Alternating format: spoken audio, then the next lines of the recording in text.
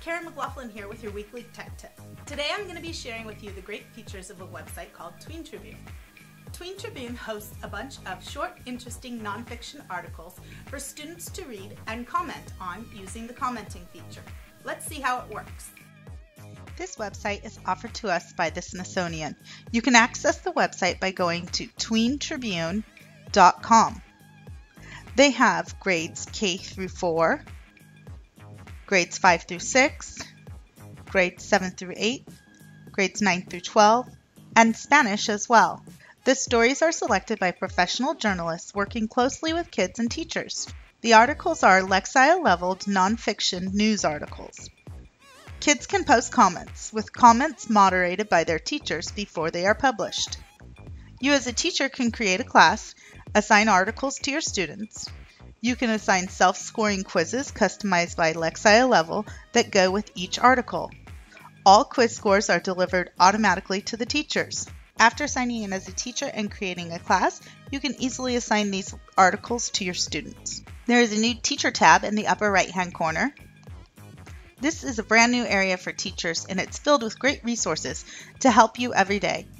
You'll find lesson plans filtered by topic, grade level, and Common Core state standards, additional Smithsonian resources, and news stories about issues that impact educators. At the very top in the green bar, you'll see a Monday Ready lesson to kick off your week. Each of these lesson plans refresh themselves with new stories, questions, and quizzes posted every day. Each also includes links to the Common Core standards that apply. Check out the filters on the left-hand side. You can easily filter based on topic, grade level, and Common Core standard. To return back to the main page of Tween Tribune, click on the two T's in the upper left-hand corner. To sign up for your free teacher account, click Teacher Sign Up and fill out some information. After filling out the information, click Submit. After you have submitted your information via the form on this page, you'll receive an email containing your username and instructions on how to use the site. You will be automatically logged into your dashboard where you can begin to create your classroom and register your students.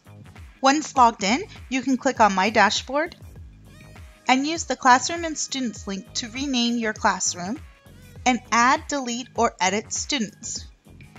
You can also leave instructions for each classroom on how to use the site. After you've registered all your students in your classroom, click the Print button. Print out your students' username and passwords on a sheet of paper. Distribute the username and passwords to your students. Ask your students to log in with the username and passwords that you created for them. You can browse stories as a teacher by topics and Lexile level. For instance, if I want a Lexile level of 500 to 590, after clicking that selection, it'll bring up all the articles that fall in that range. If I wanted my students to read What Could You Sculpt from Snow, I'll click on 580 Lexile level.